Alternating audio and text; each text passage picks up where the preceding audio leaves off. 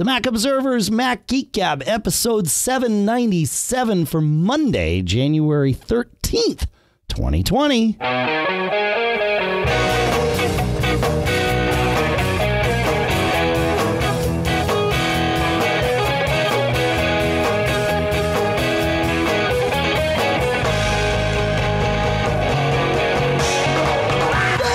Greetings, folks, and welcome to the Mac Observer's Mac Geek Gab, the show where we take your tips, your questions, your cool stuff found.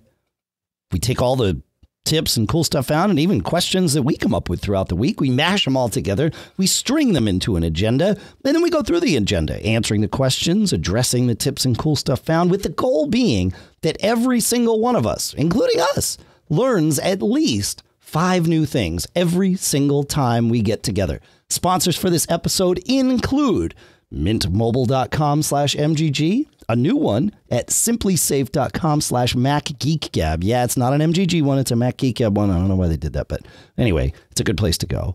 BB Edit from barebones.com and linode.com/MGG. We'll talk about why you have already gone to those URLs, right? Because you've already gone there, because that's our job, is to get you to visit our sponsors and learn more there. From that point forward, that's between you and them, whether you buy or download or whatever it is. That's between you and them. Our job is to generate a little interest and have you visit them. And that actually does help us. So we thank you for that.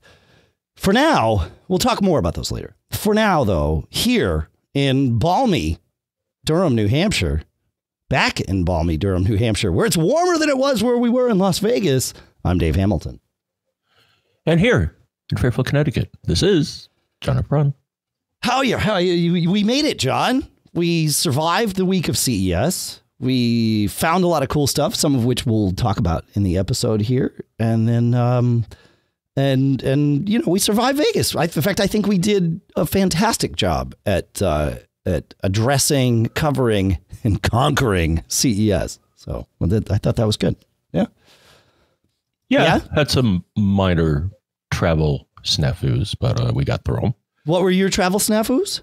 Well, you and I both got there later than we were supposed to because there was like terrible weather somewhere. So they had to delay all these flights. It's true. It was certainly for me, it was, I think, ground delays in Boston. I'm not sure exactly what it was, but yeah, I think we were each about 2 hours behind when we both finally got there. But we got there. Getting home was cake for me, which is, even better, right? To be able to. So getting there was funny. So my first flight went to Houston.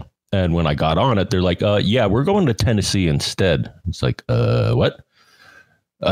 Because there was weather had to get around and they didn't have enough. That particular plane didn't have enough fuel. Gotcha.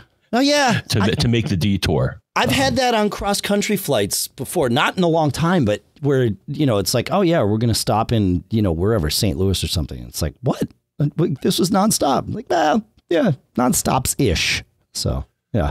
Yeah, the nice part, so I had a short layover. They just automatically rebooked the same flight with a different number. It's like, oh, thank you. Oh, they got you on a later flight, you mean?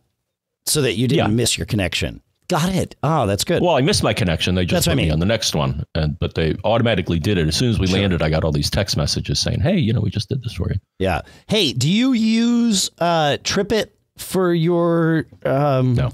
Oh, dude. TripIt is... So there's 2 apps that I use when I travel.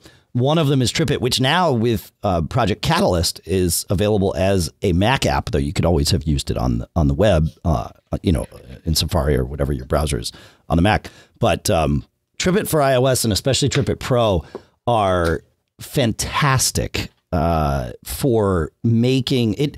Essentially what happens is when you get your travel plans, you can either manually put them in or you can make it very easy where you just forward your travel plans to plans@tripit.com and it goes through and parses it most of the time. I would say 95% of the time, certainly with all the major like hotels and airlines and even concert tickets and all that, it parses the email, creates your plans, and then you can have that sync with your calendar and all that. But the really cool part with TripIt Pro is you get these travel alerts where when there's problems, ahead of time, or as soon as it's put into the FAA system, especially with airlines, when there's a delay. And that almost always comes in long before you get your alerts from the airline. So I've had it where there's been a delay, and I can go get in line at the counter or get on the phone before the airline alerts everybody, and then boom, I'm good to go. So TripIt, it just really makes organizing everything easier, because you just sort of forward all the stuff in, and it builds your travel itinerary for you. You don't have to like add it to your calendar manually or track it if something about your flight changes. In fact, it'll even track the price of your flight and look for refunds, or discounts, or better seats. It's pretty cool. So I highly recommend that. And then the other app that I use, and I'll just tell you, I use FlightAware. I think you have to sign up for an account, but it is free. And then once you've signed up for an account, you can get alerts that truly are sort of directly, I mean, they're not directly from the FAA, they're directly from FlightAware, but those alerts even come in perhaps split seconds sooner than the TripIt ones. And you can really get a feel for where your plane is coming in. Like if you're at the airport waiting for a plane, with FlightAware, you can see where that equipment is, and if it's en route, then you can of course set an alert for that. So like, all right, cool, I'm gonna go get a burger at the restaurant because my flight's delayed, but when it has landed, and then you can sort of guesstimate the timing of what it's going to take to turn the plane around and all that good stuff. So I like to sort of sweat the details and all that stuff. But I'd like to know when I'm flying where my plane is, because that tells me if my flight's going to be on time, or if my connecting flight is going to be on time if I happen to have to connect or whatever. So TripIt and FlightAware are my two. Do you use any travel apps, John, when you're traveling to do all that? I think I used Kayak to monitor the price of my flight. Oh, before you bought? Yeah. Yes. Okay. Yeah. Cool. Other than that, and you taught me this. I used to use Travelocity, but the problem with them, so they were good for shopping for the best rate. But, 10 years ago, yeah. Yeah, but not anymore, because now all the airlines have these really crummy basic tickets, and the thing is, I want to select my seat, and by default, I think most of the cheap flights it finds, you can't pick your own seat, and I want to pick my own seat, man. Right. I mean, who wants to get stuck in the middle? No, that's right. Yeah, it's I use Kayak when I'm booking flights, just to get a feel for what's available from all the different airlines. It doesn't show Southwest, so I always have to look at Southwest site separately. But Kayak sort of homogenizes the rest of them. But you're right, it does homogenize down to the lowest priced flight. And that usually includes maybe standing room only next to the bathroom or something. It's not quite that bad yet, but oftentimes you don't get a seat.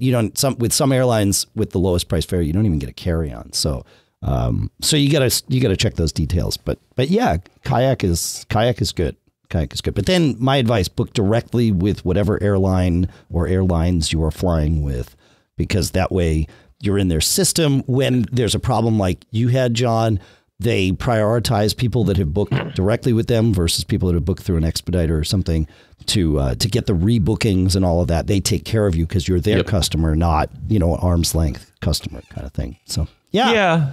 I never had problems with Travelocity. But I mean, after I booked the flight with them, I would go directly to whoever booked with and it was already in their system. Sure. So I never had that problem, but I think some people probably had. Where if your flight this week, what you described going out to CES, the Travelocity customers, in my experience, would have been prioritized below those of you that booked directly with the airline. So yeah, no, it's good. It's good. Cool. Speaking of CES, we did have 4 amazing sponsors that allowed us to do all that coverage. That was iMazing, no pun intended, Otherworld Computing, Text Expander, and Carbon Copy Cloner. So we've got a link in the show notes about them too. But John, while we were at CES, we had our suite together, and we were messing around with something. And yeah, and I looked at your dock and I'm like, oh, why do you have your dock there? Oh, right. I keep my dock on all my Macs. I keep my dock on the left side. And I started doing that because the screens are wider than they are tall. And therefore, I figure, well, I've got more real estate left to right than I do top to bottom, and the menu bar is already going to take up some of the top of my screen. I want, browser windows as tall as they possibly can be. So let's move and I like the dock to be there all the time. I don't like the dock hidden, although that's just personal preference. So I shifted the dock over to the left, which you can do in system preferences, or even if you just right click in the dock, you can choose position on screen left. And then, so the dock lives over there, and you tried that, and you're like, whoa. The problem with that is, of course, now the size of your dock is smaller because it is now going, top to bottom instead of left to right. So you have and I got so much stuff in there that, it wasn't usable. But then you saw something, and I explained to you why I did it. You're like, why do you have FaceTime there? Yeah. Because FaceTime, if you have, is it continuity, I think, enabled? The FaceTime icon will show you if you've had a missed call while you're away from the computer. Right. I really like that little quick tip, so that you've got, those red badges right there in your dock. You don't have to pick up your phone to see if you've missed a call. FaceTime, the app on your Mac, will show you, which I think is pretty cool. So, yeah. It's good. It's good. All right. And then listener Rob has our next quick tip, because we love quick tips. Rob says, I just found a great article from Cultimac highlighting a brilliant feature in Apple Watch that I never knew until now, and I figured that's what quick tips are all about. When you are using your AirPods and also wearing your Apple Watch, there's an easy way to check the battery of your AirPods. Swipe up from the bottom on your watch to get to the control center. This usually just shows the watch battery. If you tap on this, you have an option to enable power reserve mode. Don't. However, if you're using your AirPods, this screen not only gives you the option, but also shows you the battery life of your AirPods. It even separates it out between the pods and the case. Who knew? Thank you so much, Rob. That's the beauty of the quick tip. The stuff that, your FaceTime thing was perfect, right? Because I looked over your shoulder. I'm like, dude, just get rid of that FaceTime icon. What do you need that in your dock for? And you're like, well, here's why. Like, aha, yes, brilliant idea. So good stuff. I like it. Any thoughts on that before we move on? We're still on Apple Watch mode here, but can you ask, what the level is? That's a good question. Does she understand that? I don't know. That's a good question. I don't want to do it in the middle of the show because I don't want to trigger everyone. No. Right. Yeah, although she is pretty good. But. Yeah, the ones the Plantronic ones that I have, that they both, when you insert them, will tell you the battery level, and also they have an app that shows you the battery level in either percent or time. Yeah, the AirPods, when you open the case next to your phone, it is supposed to slide up from the bottom and show you the battery life left on both your AirPods and your case.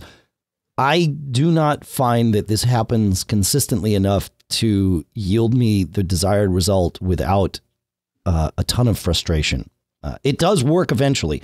It's better if the AirPods are out of the case. Maybe there's a Bluetooth connection happening there that doesn't always happen when they are in the case. But anyway, this might be a better way to do it. Okay, and we have a confirmation. Where did we get the confirmation from, Dave? We got it from our chat room, which is at macgeekgab.com/stream. And Warren said he just tested it and asking, who does work. So, yeah, so the thing he said was, what's my battery level for AirPods? Perfect. Thanks, Warren. Yeah, good stuff. All right, while we're sort of on Apple Watch, I think this is Lewis, has something to add. Hey, Dave, this is Lewis calling from the San Francisco Bay Area. Most recent show, 795, you were talking about features with your new Apple Watch 5. One of my favorite tips, and I'm surprised you didn't mention it, because it seems like you went to a lot of pains to describe the icons for individual apps you were talking about.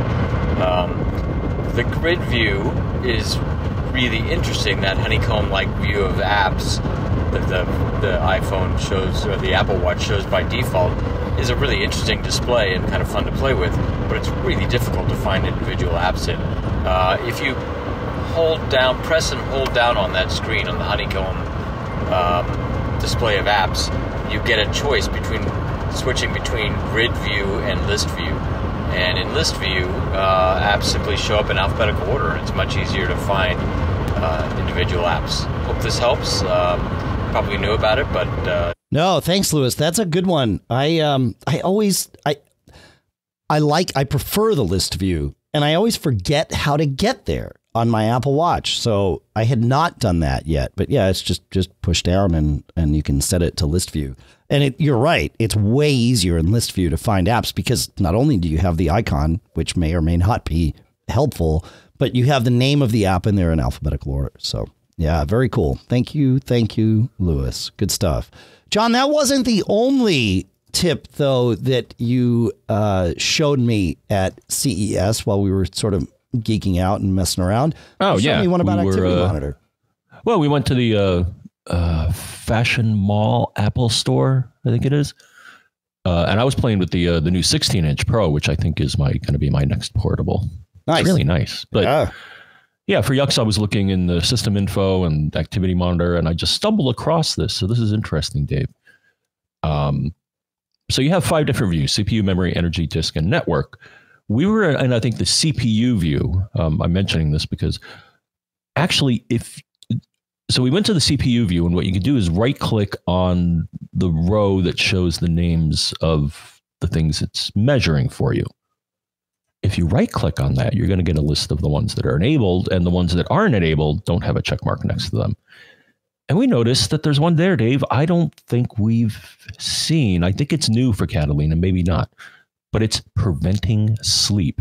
Now, the interesting thing is if you go to the energy view, that column is already there, which kind of makes sense. Oh, right. At least on both of my machines. No, that makes sense. You're right. Yeah. Yeah, because I could see how that's related to energy. Yes. If something's preventing sleep. Of course. Right. Yeah, they got app nap and what else? But a lot of things that are, related to power consumption. Yeah. So. Yeah, very cool. Good find, so if your man. machine's not going to sleep, this will tell you why, hopefully. Hopefully. Well, it'll at least give you a clue. And sometimes a clue is all it takes. So, yeah, that's good. All right. Listener Todd has a nice little tip. He says, I love Apple Notes, but searching for an item or phrase within a note on my Mac has been a pain, as Notes just returns a list of the notes the search phrase appears within, but does not locate the phrase within the note. Today, I decided to double click on one of the notes in the list. That in turn opened the note in a new window. Then I hit Command F, revealing the search field at top of the note. I typed in the same phrase and Notes highlighted all of the appearances of that phrase in the note. Typing Command G cycles through them top to bottom, and Command Shift G cycles through them in reverse. Life is good. He says, I have no idea how long that option has been there. I suspect a long time, but glad to have found it. Well, again, this is sort of the point of the quick tip, is those things that, if you don't know about them, you can't use them. So even though they might be easy. So thank you, Todd. That's great. Good stuff. Good stuff. All right. 2 more quick tips. The next from Robert, who says, if your photo library can't fit on your internal SSD, instead of using Apple's iCloud photo library, another option to consider is Adobe Lightroom CC. Certainly not for everyone, but cheaper than buying a dedicated Mac Mini, and there are advantages to using a non-Apple Photos solution. Number 1, it removes the one-to-one mapping between Apple IDs and cloud storage. This means you can sign up to 2 computers with the same Adobe account ID to sync and upload photos to a single Lightroom account, even if the 2 computers use different Apple IDs. So all those things where, partners want to share a photos library that they both sync to. Well, with iCloud Photos, that's not the easiest thing in the world to do. So that's a good thing. Another, he says, it removes the tight linkage between your precious photo library and Mac OS and iOS operating system and application upgrades. Nuke and Pave, or restores of your operating system, don't have to do anything with your photos, and you don't have to worry about hidden changes to iCloud causing problems or syncing or accessing your photos, as it seems to do with every major release. That's true. The flip side is that if something happens to break Lightroom integration, until they release a new version, that too can be a problem. He says, if one is a hobbyist or serious photographer, all the tools included with Lightroom avoid buying a suite of a la carte photo editing apps. So although there is a monthly cost, there is that hidden savings of not having to buy other apps or services. And he says the web browser interface of Lightroom is fully functional, unlike Apple, he says, where iCloud features are still very primitive at iCloud.com. In a pinch, you can access and manipulate even your photos from any computer on any platform, as long as it has a decent web browser. And he says cross-platform support for your precious library is a very long-term insurance policy. A cheap PC can always be deployed to sync down a full local copy of all your photos for archival backup or offsite, but non-cloud storage. So yeah, very cool. Thank you, Robert. That's a good sort of perspective to have on why Lightroom might make sense for some folks. So thank you for that. Good stuff. Thoughts on that, Mr. Braun, before we move on to our last quick tip from Tony here? Nah, I know some people shook their fist at Adobe for pretty much requiring that you have to use the cloud-based subscription thing, but you can save some dough. I like subscriptions for software. I think it's way better than paying once, because subscriptions encourage the developer and reward the developer for continuing to make the product relevant and upgrades and all of that. Whereas if you have to buy, a new version every, let's say, 12 to 18 months, developers are intentionally holding back features to make that upgrade worthwhile, right? Whereas I would want the feature now, and I'm happy to pay now. So I think taking that price and, just sort of amortizing it over, on a monthly basis or even an annual basis for a subscription, I think it works out well for software. I grok why people are resistant to it, not just from the change standpoint, but from that whole, death by 1,000 cuts kind of thing. But if it is an app that matters to you, I think subscription is better than one-time purchase, because you're hedging your bets towards the longevity of that app. So that's my spiel. Yeah. Okay. Yeah. I'd like to have a choice.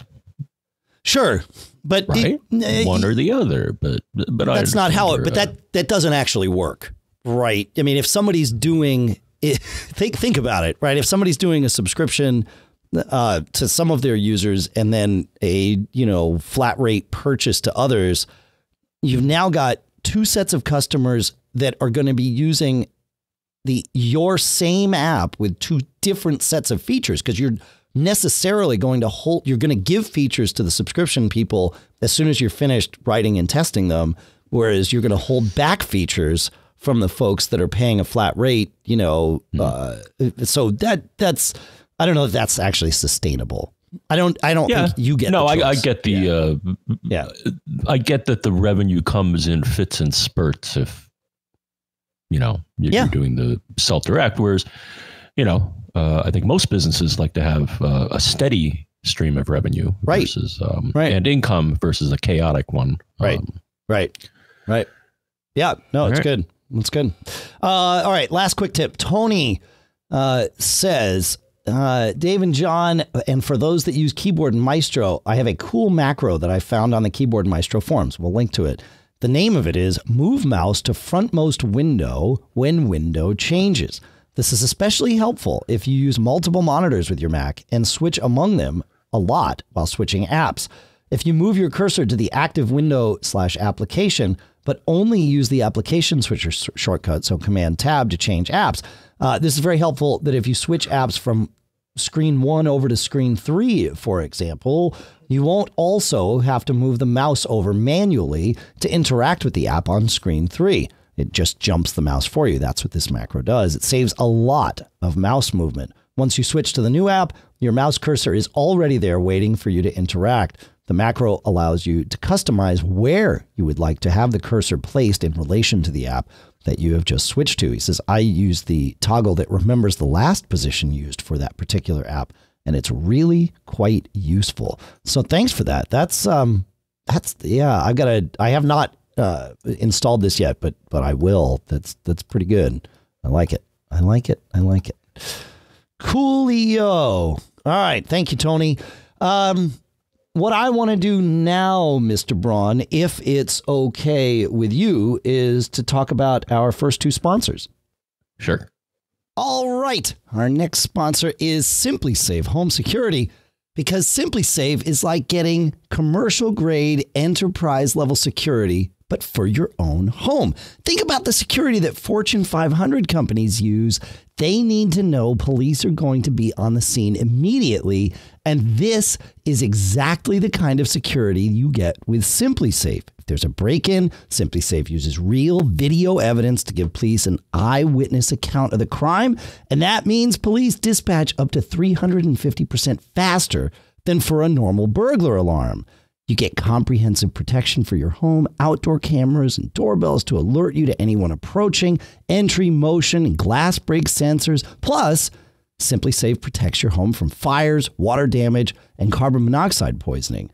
And it's all monitored 24/7 by live security professionals. But here's the thing. You can set up your own system if you like. And we Mac Geek Gab people are into that because we like to do our own stuff. That's what we learn about here. There are no wires to install and there are no long-term contracts, right? It's only 50 cents a day and you can start and stop whenever you like. So here's a cool thing. If you go to simplisafe.com/MacGeekGab, yeah, that's a little different than the one we usually use. So make sure simplisafe.com/MacGeekGab today to get free shipping on your order, plus a 60-day money-back guarantee. So you get to test this out for 60 days, and then you can get your money back if you don't like it.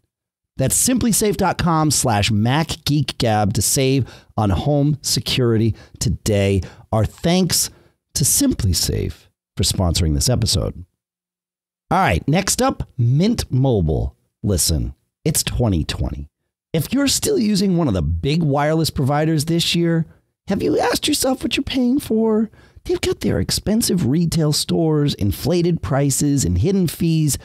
You're probably being taken advantage of because they know you'll pay. And this is why Mint Mobile can exist, because Mint Mobile provides the same premium network coverage that you're used to at a fraction of the cost because everything is online.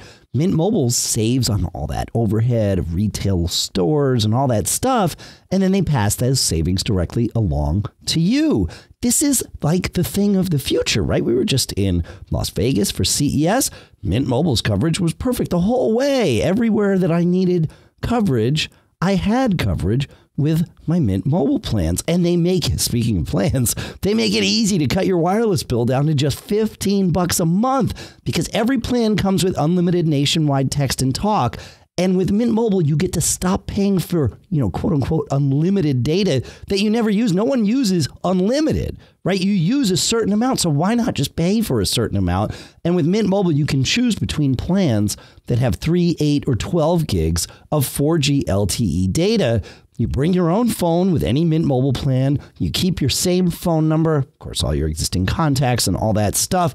iPhone features like visual voicemail and all that stuff work great with Mint Mobile, so you can ditch your old wireless bill and start saving with Mint Mobile today. So to get your new wireless plan for just $15 a month and get the plan shipped to your door for free, go to mintmobile.com/MGG. You got it. That's mintmobile, mintmobile.com/MGG, and you can cut your wireless bill down to $15 a month. Again, it's mintmobile.com/MGG, and our thanks to Mint Mobile for sponsoring this episode.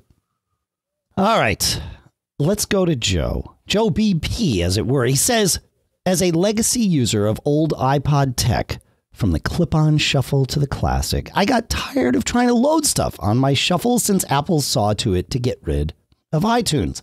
I've not been able to see anything that is on there. From what used to be a 5-minute task of adding music turned into a nightmare. Google Foo didn't help. Apple was useless. And even the forums were no help. The only thing that came close to working was reformatting for disk use and loading on manually. So I broke down and I bought a little clip player on Amazon, a SanDisk Clip Sport. Easy to load, and I can see all that I have on there. So that's his contribution for cool stuff found this week, is the SanDisk Clip Sport. It's what? It's what's the price on this thing? It's like 50 bucks. Yeah, $50. So yeah, interesting. And the cool part is this will play MP3, AAC, Audible, FLAC, OGG Vorbis, WAV files, WMA files. So it's got good compatibility with things, perhaps even, not perhaps, a lot more than you might have been able to get away with an old shuffle. So yeah, that's good. Okay. I like it. Yeah, and I'm looking here. So an iPod Touch starts at $199, so you save some bucks there. Yeah, big time. Yeah, depending on your needs. Yeah, fair point. Yeah. That's good. All right. Speaking of old Apple devices and what to do with them, Chris shares, he says, I thought you might be interested. I'd been looking for a high-quality digital photo frame, but not been able to find one. Then I tried to trade in an old iPad and realized that this was not worth much. And then it hit me. I looked on Amazon for iPad digital photo frame and found the iFrame that turns your iPad into a beautiful interactive digital picture frame. It's a picture frame, essentially, that fits on your iPad. And he says, I would recommend this to anyone with an old but working iPad with a screen in good condition. It comes with a range of mounts to accommodate different iPad sizes and allows access to the power button and has a route for the power cable. The screens on all iPads are of comparable or better quality to what is available with purpose-made digital frames, which generally seem to be made to a price. He says, I've created a photos folder for the pictures that we want to display, and both my wife and I can add to it, and then all the pictures come on the slideshow. He says, the only thing that is missing, and this could be a geek challenge, is the ability to add to the slideshow remotely. In other words, he says, I can add to the photos folder remotely, but I have to access the iPad to add them to the slideshow. What would be the icing on the cake would be the ability to do this remotely, say from Hong Kong. Some of the purpose-made digital photo frames do offer this, but it does not seem to be available from within Photos. So yeah, off the top of my head, and I've been thinking about this since we prepped this, late last week, I'm not sure of how to add to a slideshow, because even, as he points out, even if you add them to an album, it doesn't change the slideshow. So I wonder if there's another app to use, right? Because apps can read from photos libraries. So maybe there is a slideshow app that will update itself from a library to do that. Yeah. I don't know. What do you think? Any thoughts on that, John? Not yet. Okay. All right. We will see where that gets. Interesting. Yeah. I will add my own cool stuff found here. And that is, we use something called the Skylight frame here at home. They've never sponsored this show, but they've sponsored other podcasts before, which is, how I found out about it. But man, I mean, perfect for this audience. In fact, I'm kind of surprised they haven't. But the Skylight frame, you hang it on your wall and it connects to your Wi-Fi, right? And so you have an email address. I think you can load things on with a USB cable if you want, but it's got, its own memory on there, and there's an email address that you can just send to. And you can, it's sort of a, security by obscurity address that no one would be able to guess. But B, I think you can sort of limit who gets to send to it if you want. But it's great. Yeah, because we just email photos to an address, and then, at home we have this frame. It's just hanging in our kitchen. But it's awesome. All the little family events that we do, we just blast stuff. Sometimes even, like if we're at a concert or something on set break, well, I'll send a couple of pictures that I took to the frame. But that way, even by the time we get home, certainly there they are. It's like, oh, that's pretty cool. So it's kind of this rotating thing that's cool. So I totally grok why Chris wants to do what Chris wants to do. And if there's an app for the iPhone that does this, that would be stellar. So I think I got it. All right, good. What is it? What if you put the photos that you want to display in your iCloud drive? Those are shared between multiple devices, right? So you want to add some more photos, you just Well, no. you So need the question is how to get them added to the existing slideshow that's happening. Because I mean, if they're added to your iCloud photo library or even a shared album that say your family has, like that's easy. But in order to get the iOS Photos app slideshow to show those new photos, you have to sort of go and say, make a slideshow with this album as it exists what today. I'm proposing is using something other than that to display the photos. So there has to be somebody has to make a slideshow app. Right. That's sort of what I was saying. But my thought is to have a shared cloud folder, and that will be how you would add new photos while it's still running. Right, but how do you add them to the slideshow? So you have a shared folder. Okay. And the app that you're using points to that folder that has photos in it. Right, but what app are you using? Like what? Well, I don't know yet. Okay, but that's the question. I need a slideshow app. I don't think Photos will do it. Well, Photos will do a slideshow. And Photos also with iCloud Photo Library will do all the syncing. So you don't need to worry about the iCloud Drive thing. Like the photos are already there.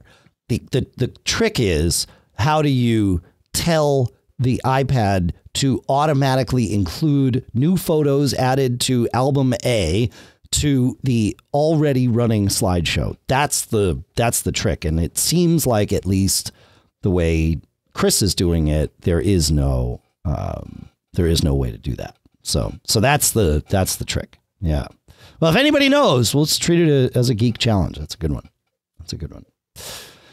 All right. Any more thoughts? Huh. Yeah. No, I'm looking here. It looks like if you make an album. Yeah. Yeah. But once you start a slideshow from an album, I don't think it pulls in things that have been newly added to that album via iCloud. That's what we keep saying here. Yeah, I was hoping it would, but right. It doesn't. That's right. Bummer. Right. Yeah, I'll have to poke around, see if there's another app that would handle this. I'm a big fan of BusyCal, John, because it's in my opinion, a better calendar than Apple's calendar. It's just a little more full featured, but in iOS 13 and in macOS Catalina, Apple made a change to the way reminders are stored. Previously, reminders were visible via the CalDAV sync protocol. And if you do the reminders upgrade, so you don't have to, but once you do it, you can't go back. But, when you launch reminders on macOS or iCloud, or iOS or iPadOS, it will offer to convert to the new format, which adds some features and not a bad thing. But what it does is it takes that away from the iCloud sync. Sorry, not the iCloud sync, the CalDAV sync, which is what's available to third parties. And so if you were like me and you were or are a BusyCal, or I don't know how it affects other calendar apps, so I don't want to say the names of them, but certainly with BusyCal on both macOS and iOS, you couldn't convert if you wanted to manage your reminders in those apps. Well, now you can, because as of BusyCal 3.8 on macOS Catalina and 3.5.2 on iOS, they've added the ability to do what they call reminders sync. So it will sync your calendars with CalDAV like it always has, as it should, but your reminders, you can now also sync locally with the copy that's on the device. So iCloud does the syncing, brings it to your device, and then BusyCal just sort of peeks into that and can read and write from it. So you can actually manipulate the library and all that, which is great. That is the workaround. So good stuff. And I like it. So I'm glad now I can finally do my reminders upgrade. I haven't done it yet, but now I know I can. So thanks to Fahad and the team over there at BusyCal that are making that possible for us. Good stuff. Let's see. Moving on. Richard has a cool stuff found for us. He says, you guys have been talking about different ways to rename files, and certainly that was true in 795. which is the last the last non-interview / guest episode that we did. He says, one that I like is called Renamer at renamer.com. Says, I really like the layout of making recipes, or renamerlets as they call them, to rename files. It has saved me a ton of time. So you can have it sort of automatically rename some files if you're downloading things like, say, bank statements or things like that, where it just automatically renames them and off it goes. So thank you for that, Richard. Good stuff. We will, of course, as always, put a link in the show notes. You can see the show notes at macgeekgab.com, but you can also have them delivered to your inbox so that you never miss out, and you've always got a copy of them where you can click on the links and see all the stuff that we talked about, all that good stuff. Go to macgeekgab.com, put in your email address there, and we'll send you the show notes every week when they're ready. So when the show comes out, which is sort of the same. So yeah, good stuff, John. Yes. Cool. So we were at CES last week, as we mentioned, and we saw lots of things. We've published a lot of pieces and videos and all sorts of things that we saw. And I don't know if you have any more in the queue as of the moment that we're recording the show, but I certainly do. So there'll be more going up probably throughout the day on Monday as well. There might be some still going up this weekend. I've been sort of processing when I can.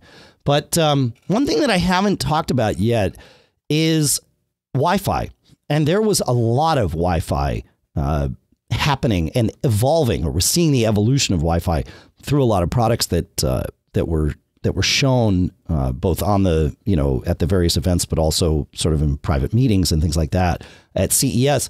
And there's two sort of main pushes that I'm seeing from lots of different vendors. So I'm meeting with companies like Netgear and D-Link and TP-Link. Wi-Fi 6 is in full force. And so Wi-Fi 6 operates over the 5 gigahertz band, same as Wi-Fi 5, but it will also operate over a 6 gigahertz band. And while very few of our Apple devices, our iPhones 11 are the only current Apple devices that support Wi-Fi 6, right? It's weird that the MacBook Pro 16 doesn't have a Wi-Fi 6 chip in it, but whatever, that's fine. I'm sure they will. Where Wi-Fi 6 is immediately of interest is in a mesh scenario, because what Wi-Fi 6 can do, even if you don't have any devices that support it, your mesh system can still use Wi-Fi 6 for itself. And for example, with the TP-Link, their X96 has Wi-Fi 6E, which is the thing that uses 6 gigahertz. And the nice part about that is that's not a congested band right now. So you get that backhaul that's way faster than, potentially way faster than Ethernet, than gigabit Ethernet, happening with, amongst your mesh Wi-Fi, further alleviating the need to, consider running cables or using something like Mocha to, approximate or to leverage the coax cables that you have in your walls and things like that. So these Wi-Fi 6 mesh systems are very interesting and very relevant right out of the gate. Now, a year, maybe certainly 2 years from now, but probably less, we'll see a lot more devices that use Wi-Fi 6. And even with your iPhones using it, the nice part about that is, Wi-Fi 6 is more efficient. It uses a better signaling algorithm like DOCSIS 3.1. I think it's the same OFDMA, but if it's not, it's something very similar to that, where it's way more efficient at sending data across, which of course, therefore, makes it faster. This. I thought you misspoke when you said 6 gigahertz, but I'm now looking at a article about it. And yeah, the other thing is the channels are bigger. So they have 80 megahertz and also 160 megahertz channels. Huh. Well, you can do 160 with Wi-Fi 5. Can you? Yeah, but it's like, so very rarely is the environment such that it actually works and stays at 160. Most of the time it's dropping down to 80 at best. Whereas with Wi-Fi 6, it's a lot more robust. As I said, the signaling algorithm is way better at this. And also the whole multi-user MIMO, the MIMO thing, where multiple devices can truly talk simultaneously, is a part of the core standard with Wi-Fi 6. So you get that not only on your 5 gigahertz or maybe even 6 gigahertz channels, but you also get it on your 2.4, right? Because of the way Wi-Fi 6 works. Yeah. Oh, and okay. So it seems that even my first gen Eero is talking 80 megahertz, depending on your environment. That's right. Yeah, that's right. Yeah. Yeah, I don't know if the Eero will do 160, if it'll even try it. It might. It happens so infrequently in like real world scenarios that it's just not, it's just not how it goes. And there's a lot of different options coming out. One thing that I'm very excited about comes from Netgear, because Netgear's Wi-Fi mesh offering has been the Orbi, right? And the Orbi, when it started life, was not really mesh. It was star configuration, meaning the satellite units, when talking back to the router, had to talk directly back to the router. There was no multi-hop. So if, let's say you have a long house and your router, by definition of where your internet access is, comes into one point, if you want to have a satellite unit at, the far other end of your long but rectangular house, that satellite unit way over there has to talk directly back. It could not hop via one, say, in the middle. So they changed that. And they also added the ability for us to do Ethernet backhaul, which was not part of the Netgear Orbi out of the box. What was part of the Netgear Orbi out of the box, and still very much is their backhaul used 4x4 Wi-Fi radio streams and was like the fastest backhaul that you could get. So depending on the right environment, Netgear's Orbi could be perfect for you. But it did not have that flexibility out of the box. And when they added multi-hop and when they added Ethernet backhaul, it wasn't a core part of the firmware, so it was sort of a bolt-on thing, and it felt like it, and it was clunky. It's gotten way better. They keep updating the firmware, and they're getting there. In a lot of cases, they've gotten there, right? Which is great.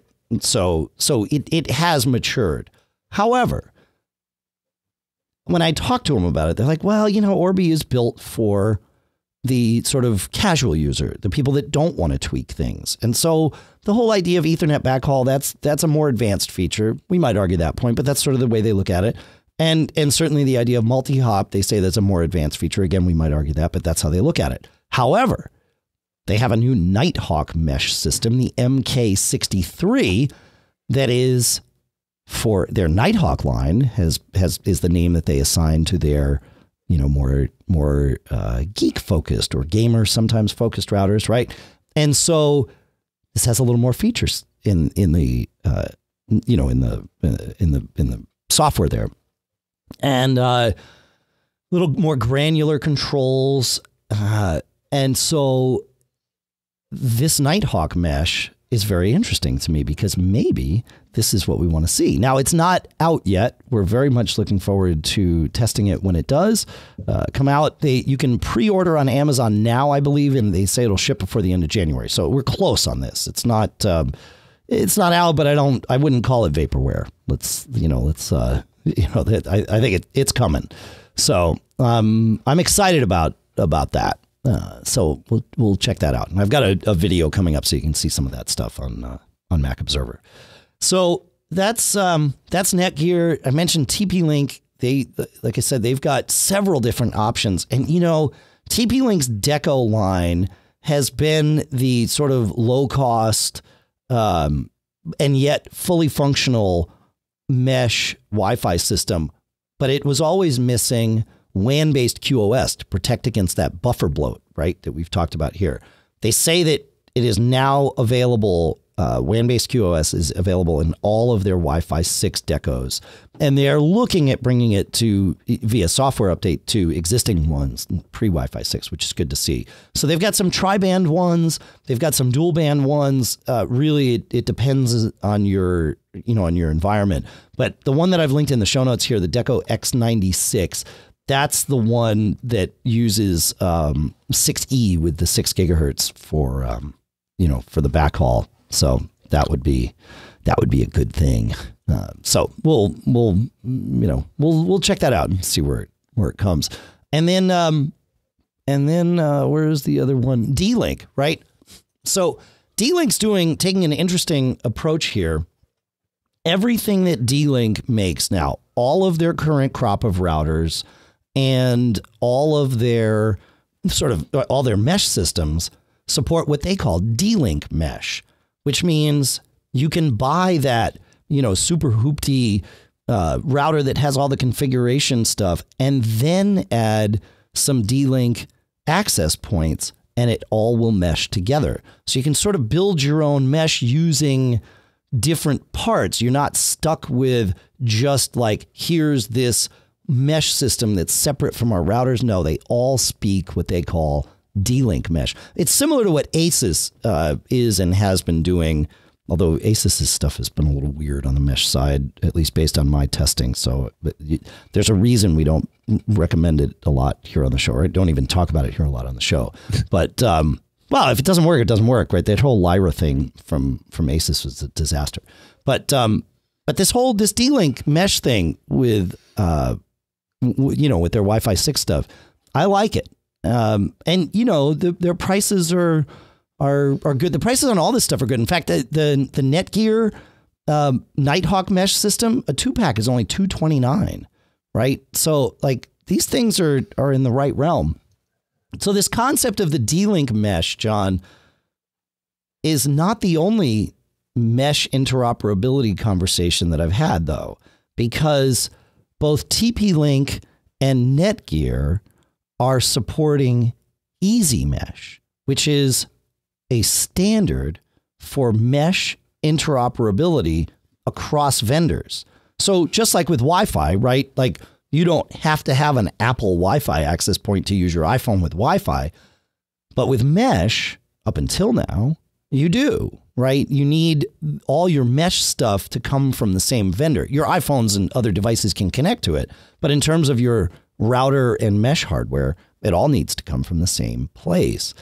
That may not be true for you in the future with Easy Mesh, because Easy Mesh is this standard that that Netgear and TP-Link are doing. D-Link says they may bake this into their stuff in the future. There are other vendors using it as well, but it allows for you to buy, say, a Netgear or a TP-Link router or a Netgear router, and then a TP-Link or Netgear. Like, it doesn't matter whose access points you buy. Buy the ones that are of interest and the right form factor and have the right physical capabilities and features that you want, and then you can add them via Easy Mesh. Now, will most people do that?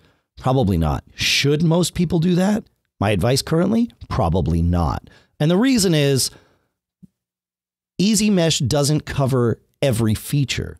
Easy Mesh covers connecting to the mesh, sharing the same SSID, the network name and encryption / password, and also the meshing / routing features.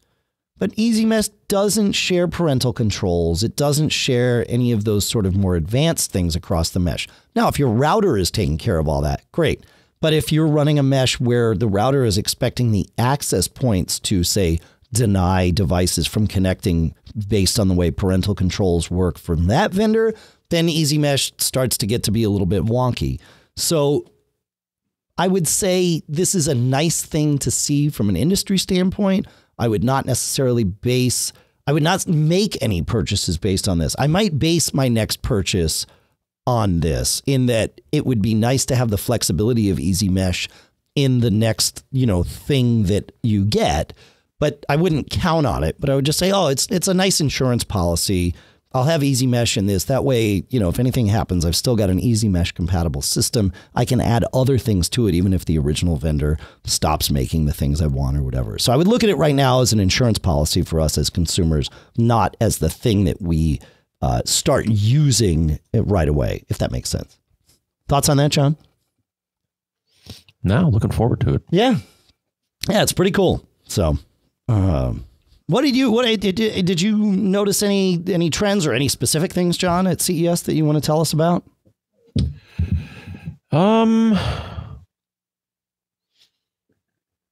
Yeah, what a few things caught my eye.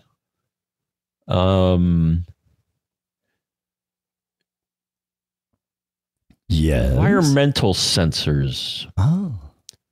Yeah, I found one company that make it's kind of cool. I think it's a French company, but Yep. So they make this cool little thing that has I think it's like 6 different sensors. So measure air quality, UV light. Let's see. Yeah, UV light, volatile organic compounds, or pollution both indoors and outdoors. Yep. I never thought I needed something like this before, but you never know. That was neat. Some health stuff. So Withings released a watch that not only does a ECG, but it also does sleep apnea. It'll detect oxygen levels and tell you if you have sleep apnea. Okay. That's kind of neat. So, That's you know, cool. other people entering that arena. Yep. I saw some neat pet things. You may want to try this one out here, but there was one company that made a smart cat feeder. Okay. So, and they actually have an entire system. So not only is it a feeder, but they also make a door. So you need to chip your cat. I don't know if cats are into that. Do you chip your cats or dogs? Yeah. Or Yeah, we chip them great. both. Yeah. Okay, so the door and this device and they have one other. Will kind of give you a summary of your pet's health. It's like how much is your cat going inside and out? I mean, is it sitting around all day just eating, or is it actually getting activity? So, Right. So the pet related stuff was neat. What else did I see? Yeah, another health thing. There was a company not selling direct to consumers, but it was like a health vest. So it has like all these sensors in it. It's like a t-shirt. Yeah. And it measures your your heart rate, like 6 different parameters, and then it'll upload it to your coach or your doctor or something like that. So there's a lot of health stuff. Oh yeah, Finn. This was a neat one. So they have all I thought this was amazingly clever. So they have a lot of these devices now that'll tell you about the water in your house. Right. This one kind of caught my eye because you don't need a plumber to install it. Now, most of the ones that are like at the start of your water line, you need a plumber to do that. You can't do it yourself. This new device, though it doesn't have a shutoff in it, it will tell you, and you install it at any one of your sinks. And then what it does is it uses like little variations in pressure, I think 240 per second. And it'll kind of figure out what things in your house are using water. It's kind of weird. Wow. I guess there's a lot of science behind this. Huh. So it'll know that you have a sink here and a shower here and things like that. And then tell you what's up, if it's leaking or freezing or things like that. That's crazy. Wow. Huh. Yeah, a little bit of everything. I like to find the kind of offbeat stuff. Sure. Yeah, of course. And of course, check out our if you go to macobserver.com, you'll see CES 2020, and there's all the stuff that our team noted Pulled together. Yeah. Cool. That's great, man. I like it. Yeah, there's lots more that I'm sure will come out. I mean, I've certainly seen more things than we've talked about both on the site and here. So yeah, but that's sort of the beauty of CES is, and we try to filter through it all to find the things that either do exist or we're fairly confident will exist. Occasionally, we choose to cover something that we're not sure about its existence just because the concept is cool. But we try to articulate that for you. But yeah, there you go. It's good stuff. It's good stuff. All right, Mr. Braun, we have some questions to answer. And the first thing I want to do, though, is talk about our next 2 sponsors, if that's okay for you. Okay. All right. Our next sponsor is Linode at linode.com/MGG, where you get a $20 credit to get started with this great hosting company, right? Because you need a server for something in your life. I mean, if you're listening to this show, chances are You might have already had one in the past, or you're definitely going to have one in the future. It's just how it works. Well, Linode knows how to make fast servers and do it at a great price because they understand that native SSD storage, right, like we use on our Macs. Remember how fast your Mac got when you finally moved to an SSD? Well, every Linode server uses SSDs. And that way, even the lowest priced Nanode server at $5 a month, which has sort of limited CPU and RAM, as you might understand, is still running on an SSD. And that way, you're still getting all that speed of the SSD. You can pick from any of their 10 worldwide data centers. You can either pay for what you use or for the whole month. Like I said, with the Nanode server, it's $5. Of course, you can scale up if you need more CPU or RAM. They've got all that for you. And if you want to use the terminal, you can, but you don't have to because their new cloud manager makes it super easy to just get in there and set up a server without ever touching the command line. They've got all these sort of pre-built things. If you want a VPN, you want a WordPress server, you want a Minecraft server, they're all right there. So go check it out and get your $20 credit at linode.com/MGG. Our thanks to Linode for sponsoring this episode. Next up, BB-Edit from barebones.com. You need a text editor in your life. I know that sounds crazy to say. I never have my computer running without BB-Edit. I mean, maybe for 5 minutes, and then it's like, oh, right, BB-Edit's not running. I got to get it running. Because I use it for so many things. Sure, I use it for coding and stuff. I use it for a lot of PHP and HTML stuff because we publish for the web. So that's sort of where my days are, at least in terms of programming.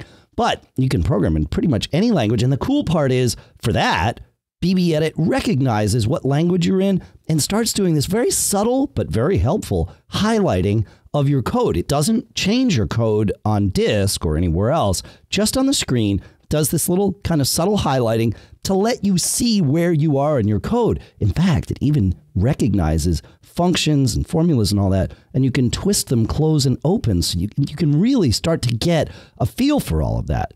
And certainly that's helpful. But even if you never do any programming, BB-Edit can be your best friend because it can help you count words in a text document. It can help you compare two text documents, which is huge. It can help you simply by nature of it being only a text editor. If you got some text that's sort of got weird formatting or whatever, paste it into BB-Edit and it's gone.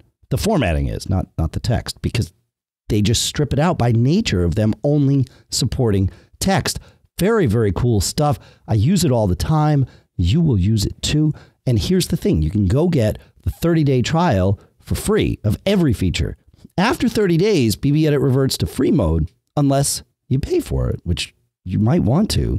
But you might also find that the free mode works perfectly for you. So go check it out. You got nothing to lose. Barebones.com for BB-Edit, and our thanks to Barebones for making BB-Edit and for sponsoring this episode. All right, John, we got an interesting question from Russell, I don't know, about a week and a half ago, before we left for CES. And while we were at CES, we had the opportunity to do some testing to potentially answer this question. So Russell wrote, he says, my iPhone 11 Pro connected to my Mac Mini pulled enough power that the Mac Mini shut down the USB bus. The battery swelled in my daughter. So that's his short summary. Now, the sort of longer story, which is important. He says, started when the battery swelled in my daughter's iPhone 10. So I was on my way to the Genius Bar to see what we could resolve. I used iMazing to back up the phone and then restored that to an old 6S Plus that I've kept as a spare. He says it was going to be about $550 US dollars for an out of warranty repair on the iPhone 10. And she's been wanting a new phone anyway. So we traded in the broken phone for an iPhone 11 Pro on a day with 6% cash back using Apple Pay on the Apple Card. So that's good. He says it got interesting when I tried to use iMazing to restore her backup to the new phone. The Mac Mini displayed a message that the USB device was pulling too much power and shut off the USB ports on the Mac Mini. This, of course, corrupted the phone, so it got the icons about plugging in a cable and restoring factory default, so it went into restore mode or whatever that is. He says, I tried this several times. I spent an hour on the phone with Apple support, with the net result being that I had to take it back to the Apple Store for them to restore the base image. I was shocked when they pulled out a MacBook Air running on battery, connected a USB cable to the phone, and did a simple iTunes process to restore the phone. My theory, which I was unwilling to test because I wasn't going to fix a working phone until it was broken again. That's smart. He says, is that using the USB-C to Lightning cable, the phone was pulling power like it was connected to its charger, which is more than the Mac Mini is designed to furnish to its USB ports. When it was connected to the MacBook Air via a USB-A cable, it pulled a more restrained power level. He says, I think I might have been able to do the restore if I'd used one of the Mac Mini USB-A ports. He says, I was also thinking about using the camera connection kit dongle that you guys have discussed. I could have plugged the phone charger into the Lightning port to power the phone and used the USB connection to get the data signal, etc., etc. He says, I finally moved her data to the new iPhone in the simplest way. Take a picture of the little blue circle to pair the phones to each other and leave them next to each other for a while to let them do the transfer themselves. So yeah, that is a good way to do it. But this did get us thinking. And so we tested this because I brought some USB-A and USB-C power meters with us to CES.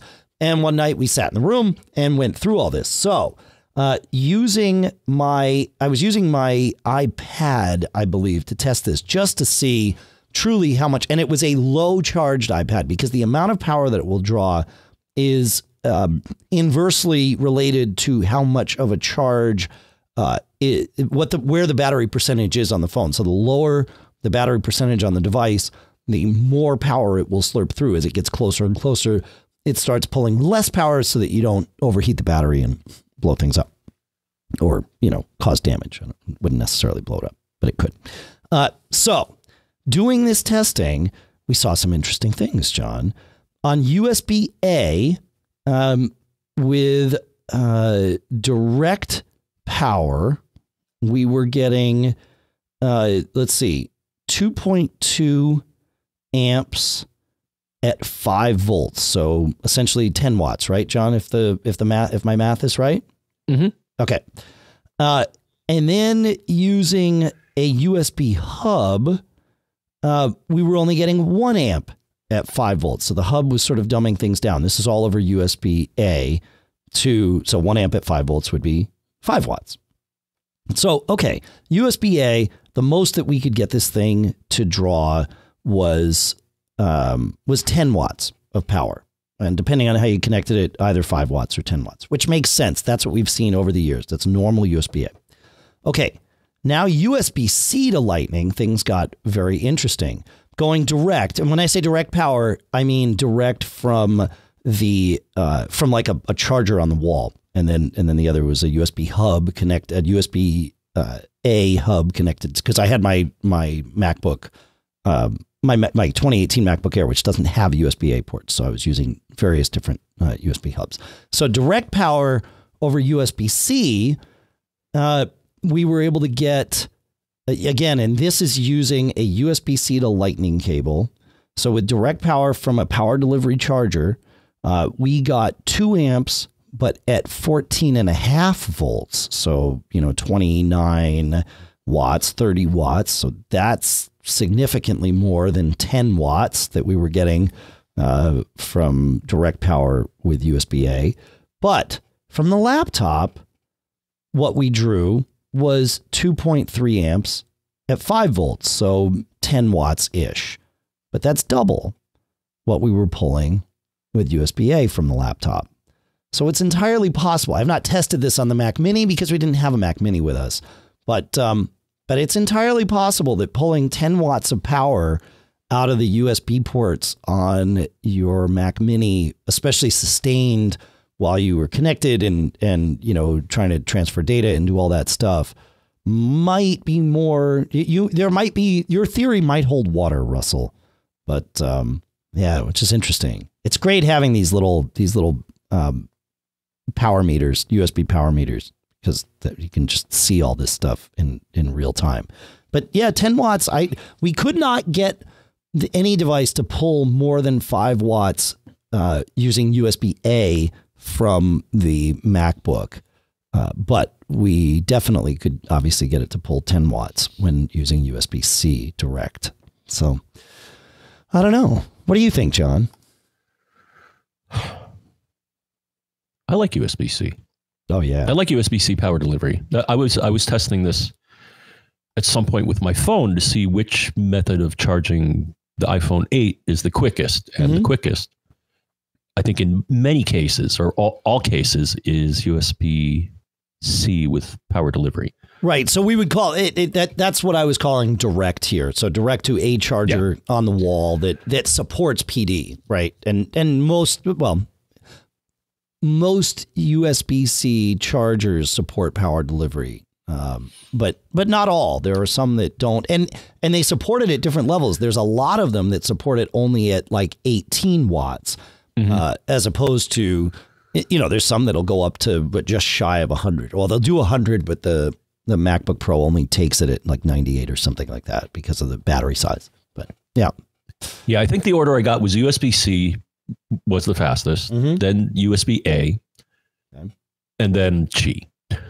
Right. And whatever numbers you get on these, on these little power meters, the inline USB power meters that we get, I think with Qi, basically, I was talking to some people at CES to confirm this, but basically it's that you'll lose 50% of that to heat in the process of getting the power over the Qi coil. So yeah, whatever you measured being pulled with Qi, half of that is about what's going to your phone.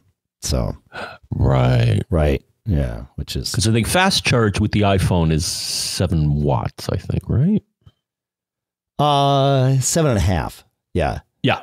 For fast, supposedly fast. Were you ever able to see like, 10 plus or 15 on a fast charge Qi charger being pulled? Because if we're using the 50% number, that's what it would take. Right. So, right. Yeah.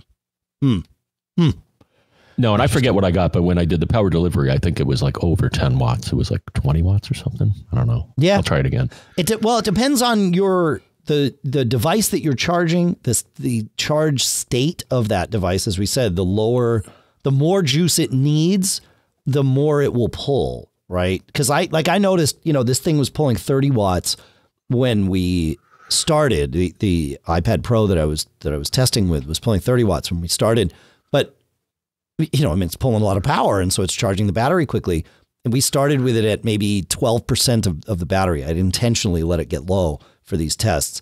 But by the time it got up to 50%, it was only pulling maybe, 20 watts of power. So your iPhone, I haven't tested, but I don't think the iPhone will ever pull, I don't think it would ever pull 30. Even the charging brick that comes with the USB-C based iPad Pros, the current crop of iPad Pros, is only an 18 watt charger if memory serves. So they're not even trying to give you more than that, which is interesting. So yeah, I love this stuff. I love getting geeky because it's what we do. Speaking of getting geeky, Matt writes, I'm getting ready to upgrade my late 2012 21-inch iMac, and I'm favoring the 2018 Mac Mini as a reasonably user upgradable option. He says I would buy it with the maxed out CPU, but with the minimum RAM and SSD, and that configuration is currently $929 on the refurb store. He says, I've been running my iMac from an externally enclosed 2.5-inch SSD boot drive for years with great results. And that's obviously what I would be looking to do with the Mini. My question is, how comfortable would you guys be using an NVMe with an enclosure as an external boot drive? In theory, this should allow for much faster storage since it wouldn't be going through a SATA interface. But I'm not sure if these enclosures are designed for this kind of usage. Any thoughts or recommendations? And yeah, absolutely. So first of all, yes, the Mini, like for your uses and the way you want to do it, I think the Mini that you talked about is the right way to go. Definitely buy the maxed out CPU because you can't change that after the fact. With the Mini, you can change the RAM. It's not technically user serviceable, but it's sort of, it's totally doable. I have not been into the Mini yet to do it, but people say it's a 20 to 30 minute tour. So not terrible, right? And then the SSD going external, I think that's good. I would have hedged my bets towards a 256 gig internal, not the 128 gig internal, just to have a little more breathing room inside so that I kind of have some down the road flexibility. But what you're talking about is totally doable. And for an external NVMe drive, something like the OWC Envoy Pro EX is a good solution, right? Because it's Thunderbolt 3. I'm trying to think of I've got a link here, but I mean, I think it does like 2,800 megabytes per second with the right NVMe drive in there. So I will look it up while we're talking here. Envoy Pro EX. I have a link, but it doesn't want to work. Now it works. Yeah, 2,500 megabytes a second.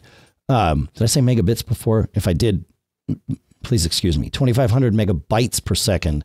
It connects, it's using an NVMe drive, so that's fast. And then Thunderbolt 3 direct, so that's fast. And it's portable and, all of that good stuff. Some bus powered, right? And you can buy it. I think you can buy it empty, maybe. No, maybe not. I think you can buy. I'm not seeing that. No, but a 480 gig version of this is $199. 1 terabyte, $279. 2 terabyte, $499. So already that's way cheaper than what you would pay Apple for that kind of storage, and you get the benefit of being able to sort of upgrade and do what you want to do. So, yeah. Yes, John, you're breathing heavy. It tells me that you've got a thought on this. Yeah, I was searching for one, and actually they have one. So if I was just if I already had an NVMe SSD, which I've had them in the past because you can put them in your Synology, but I see this one on Amazon, Sabrent. Now, I already have some enclosures from these guys. Okay. And they got one here that's, $45. Okay, just for and it's Amazon's and it says Amazon's choice. Got it. People like it. So, Got it. All right. Yeah. So if you've already got the drive, yeah, you're right. I don't see. If you wanted to do this via USB and doing it over USB 3, you would be at, probably 500 megabytes per second as your speed, not 2,500. But that's really fast. I mean, your boot drive in your prior machine isn't anywhere near that speed. SSD versus rotational is going to make the biggest difference. The speed of the data transfer for normal usage, you might not even really notice a difference from 500 to 2,500. Certainly if you bench test it, you will. Benchmark it, rather, you will. And if you're doing a lot of large files or whatever, sure. But otherwise, the USB-C one might work. There's the OWC Envoy Pro for $69 empty, and then you can put a drive in there and go that way too. So, there's lots of options. But yeah, good. I like it. It's good stuff. It's fun. This is what I love about the everything. Speaking of OWC, I spoke to OWC and actually put up a little video of Larry showing off their Mercury Elite Pro Thunderbolt 3 dock, which is freaking awesome, by the way. So I'll put a link to that video. But, I've had this problem recording the show where my USB interface will just reset, right? Especially those of you in the live stream, but even those of you on the regular stream, like you've had to hear us talk about it, even though we chopped those parts out of the show if it takes a long time. And it's been inconsistent. Well, when I was talking to Larry, we were talking about, he's like, oh yeah, we ran into this weird problem. He just happened to mention it, where we saw that an iPhone using one of the newer LTE bands would interfere with the Thunderbolt 2 bus on that dock, and it would make it look like you had a power reset. And he's like, so we had to do a lot of testing. And he's like, now, of course, they've put shielding into their Thunderbolt 2 docks that protects theirs. He wasn't sure if any other vendors had put shielding in because, he's OWC. But but you know, they figured it out. And this is one of the things we love about them is the folks at OWC are obsessive about this stuff. And it comes from the top. Larry loves to be obsessive about it too. He's a geek like us. And as he's telling me this, my eyes are opening wider and wider. Like, wait a minute, that's my problem. When my phone is too close to my Thunderbolt 2 dock, and of course I have one of their original ones because, you know, I've had it forever. And so mine doesn't have that shielding, and I've never sent it back to get the shielding put on or anything because I didn't know it was a thing.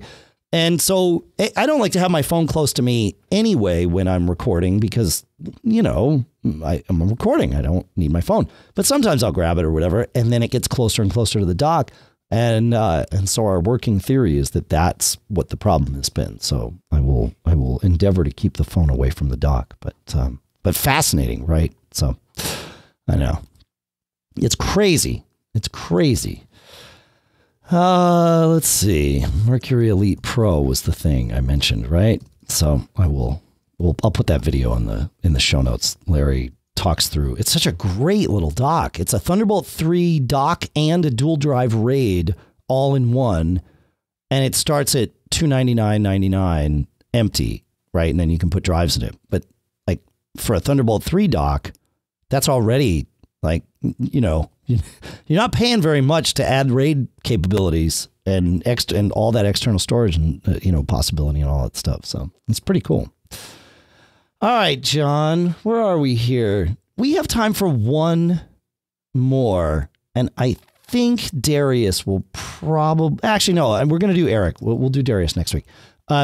Eric's question is a good one, I think, because Eric asks, he says, I use a utility called IPA palette, which is a menu bar item that appears under the flag icon when installed. It's one of the best ways, he says, of finding and using obscure characters from the International Phonetic Alphabet, IPA. He says, which I happen to use constantly in my job. He says, here's the thing. The app is installed inside Home, Library, Input Methods. And he says the app was updated recently. And when I tried to install the update, I ran into a weird issue. The app can't install into the Input Methods folder because for some reason, this folder and only this folder has the little red circle with the white horizontal bar icon on it that says I don't have permission to even open this folder. He says, though I have full admin privileges on my Mac and I'm running the most up-to-date version of Catalina. Do you have any idea what's going on? He says, unless I can get access to this folder, I don't think I can update my IPA palette. All right. So digging into this, John, the first thing I did was looked on my system to see if for whatever reason that folder is like off limits to us as users in general. And the answer is no. I can open mine. I could put things in it. I have full write access to it.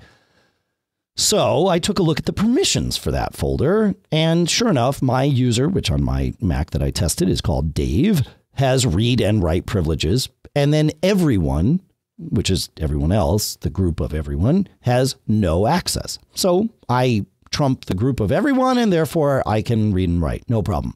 So I'm not sure what Eric says, but when you're troubleshooting something like this, that's the first thing to do is highlight, in this case, the folder, but it might be a file. Highlight the file, go to the File menu, and go to Get Info, and take a look at the bottom. You might have to twist open sharing and permissions there so that you can see what the list is. And then it also gives you a summary of it where on mine, it says you can read and write, which is a great sort of helpful thing.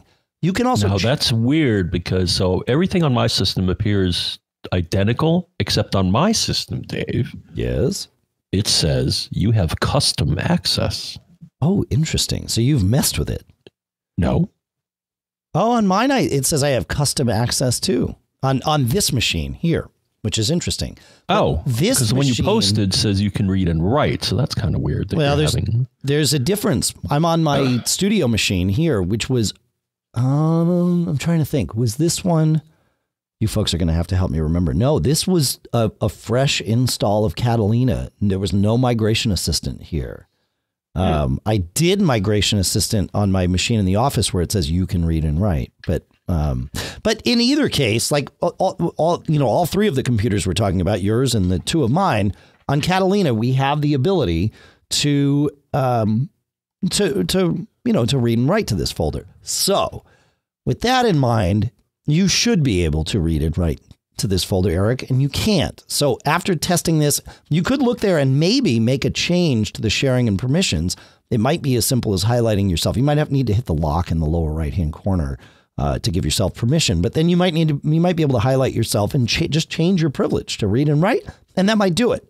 If that doesn't do it, though, delete the folder. Sometimes the Finder, oftentimes, in fact, when you try to delete a folder that you don't have access to, the Finder will ask you as an administrator to authenticate. And when you do that, then it sort of overrides everything. Yes, Catalina makes some changes to what you have write access to and don't, but that's part of the system volume. This is not. This is part of your user folder, so it should be separate from any of that. So just try to delete the folder. My guess is you will be able to with a proper authentication, and then just recreate it. Input space methods with capital I, capital M, and I think that would solve it. That's what I would do. That's now sort of the path I would take. You can either delete it from the GUI, highlight it and hold down Command Delete, or drag it to the trash, or you may have to go into the command line and do a sudo space RM space. Right. Yeah. Well, yeah, but the Finder is usually pretty good at saying you don't have access. It'll prompt you if you need special. Let's sudo up here and do it. So yeah, but yeah, you're right. And then there's third-party apps that'll help you delete too. And of course, because we're in the midst of recording the show, I can't think of one off the top of my head. But that's weird though. I wonder if that's a stale icon because. Well, no, it's working. It's working the way the icon says. Right? He cannot make changes to it. So it's not stale. That's as it is. Oh, right. Oh, no, we don't have a picture of his. Okay. Yeah, we do have a picture of his icon. We don't have a picture of his get info. So Right. Okay. So I bet you, he doesn't have. Yeah. So you might be as simple as just changing him. You might not even have to delete anything. But deleting it would be the next step. Yeah. Craziness, but that's what we deal with here. We have a lot more stuff to go through, but we just can't do it today because we're at the end, John. So I guess we're gonna have to do this again next week. How's that sound to you? Okay. All right. Well, there we are. We'll bring the band in because they're getting warm out in the sun. Actually, it might be raining out there now. I know it was supposed to rain a lot here today, so it's nice though because all the snow we had, for whatever reason during the last storm, it just kept. Coming and stopping, and we wound up with these just mounds of ice in the middle of our driveway that obviously these ice flows that we couldn't get rid of, and so 60 degrees and a little bit of rain takes care of it in short order, which is great because what happens is while we were away at CES, John, we were getting sort of daily dustings of snow. And the problem is when you have these ice flows and then you get, a quarter inch of snow that covers the entire driveway, when you're walking across it, you don't see where the ice is and you wind up falling because it's ice with a thin layer of snow on it. And especially once you've got some snow sort of stuck in the treads of your shoes, no bueno. So it's nice to have that go away. All right, Mr. Braun is dealing with whatever he picked up on it during his travels, and I'm dealing with whatever I picked up a month and a half ago. The crazy cold this year is. I muted as you probably noted. I muted when I had to. That's good. Hawk up a loogie. Oh, why? Oh, sorry. Why did he say that? Why, folks? Why? I just wanted to give you the visual on that. Thanks. Yeah, no, we appreciate it. Post a picture. Yeah, okay. So you can check us out on Twitter at Geek Gab. I don't know what you're going to find if you check out John F. Braun on Twitter. Yeah. I do know what you'll find if you check out Dave Hamilton on Twitter. This week, of course, it's probably a lot of stuff about the late, great Neil Peart's passing. And thank you, Neil, for everything. We'll talk more about that on Geek Gab tomorrow, my podcast that I do with Paul Kent for working musicians. So go and listen to that if you're into that sort of thing. Thanks to everyone who listened. Thanks to all of you who sent in your comments and such to feedback@macgeekgab.com. That is feedback feedback@macgeekgab.com. That is feedback at macgeekgab.com, unless you are a Mac Geek Gab premium contributor, in which case premium at macgeekgab.com is for you. Thanks to, again, all of our CES sponsors, iMazing, Otherworld Computing, Text Expander, Carbon Copy Cloner, and thanks to all of you for listening again, of course. And thanks to all of our sponsors for this episode, which, of course, include simplysafe.com/MacGeekGab, mintmobile.com/MGG, linode.com/MGG, and barebones.com. Of course, others in the marketplace include eero.com/MGG, smilesoftware.com/podcast. More. It's good. Thank you so much for everything, folks. And we will see you, well, next week as we decided, because that's just how it goes. But between now and then, do us a favor. Send in your questions, collect your tips, send those to us, send us cool stuff found, all of that stuff. Have fun while you're doing it all. But no matter what, make sure that you follow this one piece of advice that's universal. Don't get caught. Made up.